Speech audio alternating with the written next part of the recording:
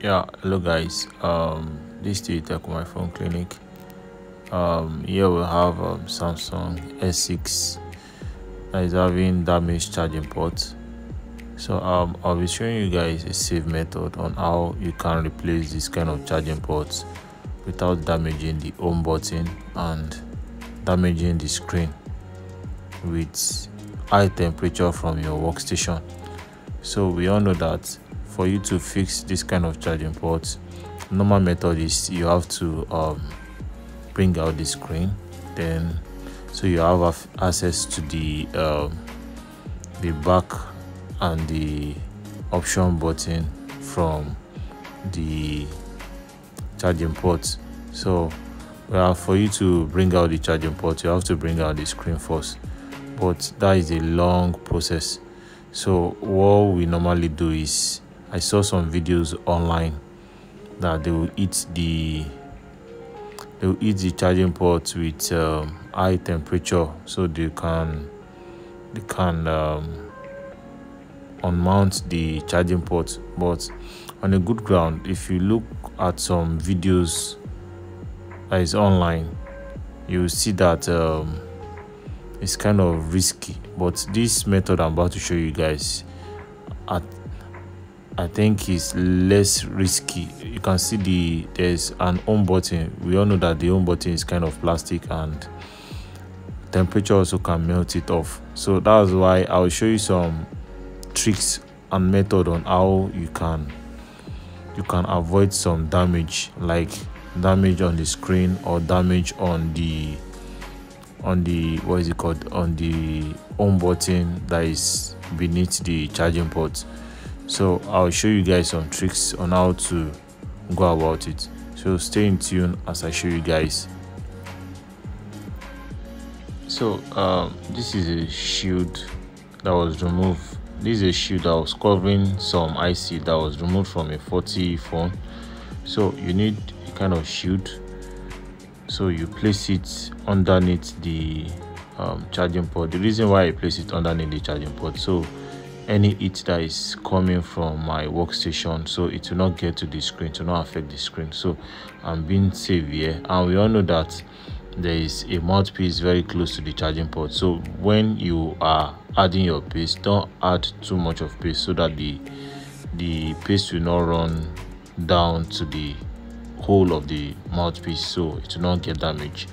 And when you are positioning your nozzle, that's the nozzle from your workstation, you have to direct it to the charging port, not the not the side of the charging port, directly to the charging port, the iron of the charging port. So you see the process on how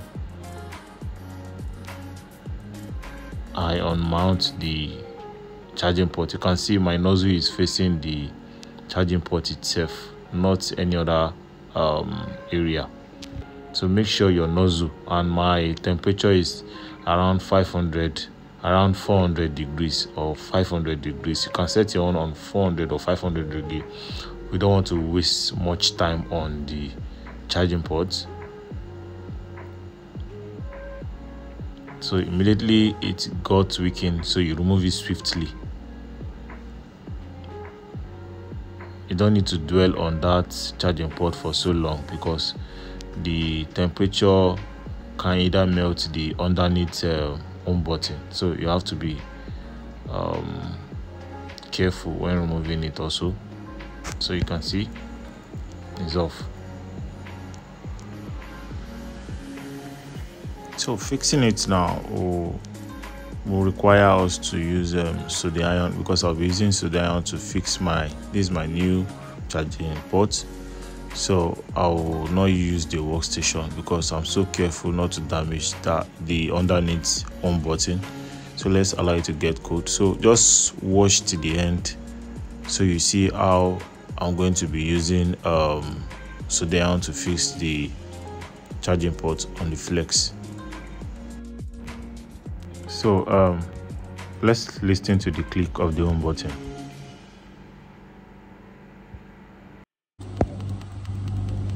so it's still clicking, so it's perfectly okay.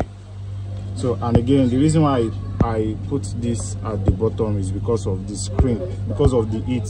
I don't want anything to happen on this screen, so I have to be very careful.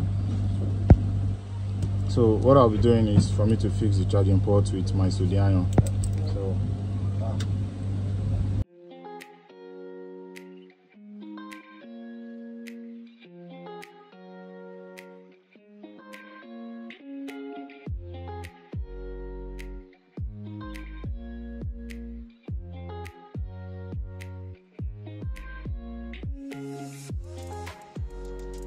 So you can see on this video that I want to add LED at the back of the charging port legs.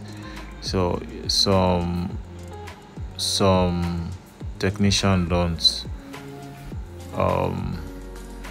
add LED to the what is it called, to the back leg of the charging port. So they will just mount it straight. Not that it will not work, it will work, but me, I prefer adding LED or black, or the liquid paste on that's the mechanical paste on the back leg of the charging port. So the reason why I'm doing this is so that the legs is going to conduct well to the connection on the flex. So that's why I'm adding LED at the back of the charging port. So I prefer it this way, so that it will conduct well. That's why I'm adding LED to the back. So nothing special. So if you are fixing your charging port directly without doing this, just try this method and you see, if any charging port you want to fix and you do this method, to take a longer time before the charging port to get spoiled, because you doing this to allow the charging port to conduct well with the connection on the flex.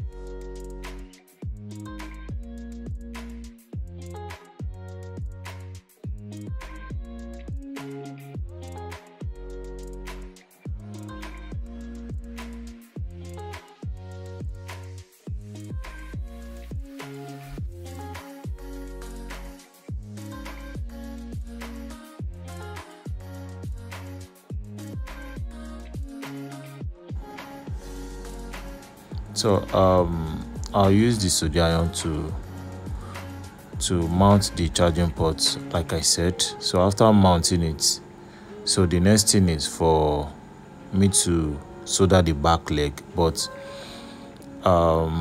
once I'm done, I'm going to use the microscope to solder the back leg for better soldering. So let me switch to the microscope now.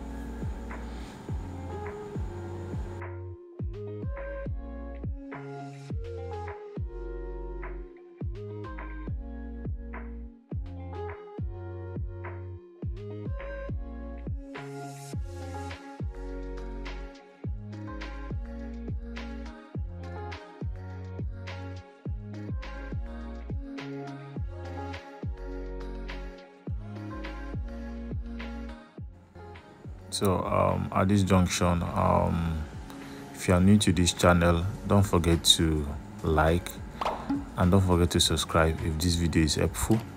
And if you are a returning subscriber, don't forget to like also if the video is helpful.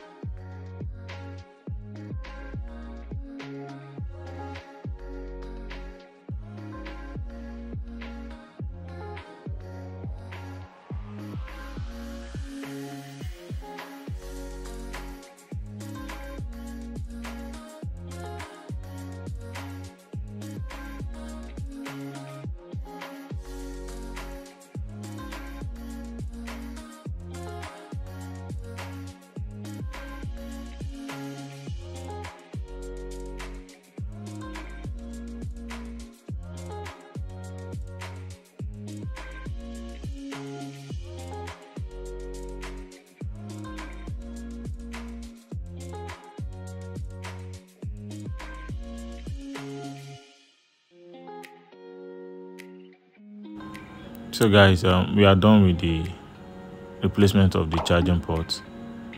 So let's couple the phone while we test.